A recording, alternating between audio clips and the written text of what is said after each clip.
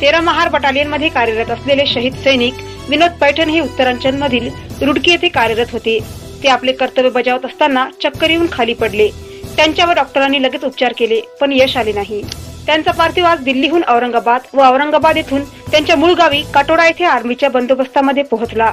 शोकाकुल झालेल्या संपूर्ण गावामध्ये धीरगंभीर शांतता त्यावेळी पसरली होती। आज दिनांक 18 जानेवारी शुक्रवारला सकाळी 10 वाजता त्यांचे मूळ गाव काटोडा येथे शासकीय इतमामात त्यांचा अंत्यविधी करण्यात आला। त्यांना अखेरचा निरोप देण्याकरता औरंगाबादचे एक सैनिकी पथक व भुसावळ येथील एक सैनिकी पथक यावेळी हजर झाले होते। सुमारे 15 वर्ष सैनिकी सेवा बजावणारे विनोद हे अतिशय मनमिळावू स्वभावाचे होते। त्यांच्या मागे पत्नी पुष्पा, मुलगा सोनू, मुलगी नेहा, आई वडील असा मोठा आप्त परिवार आहे।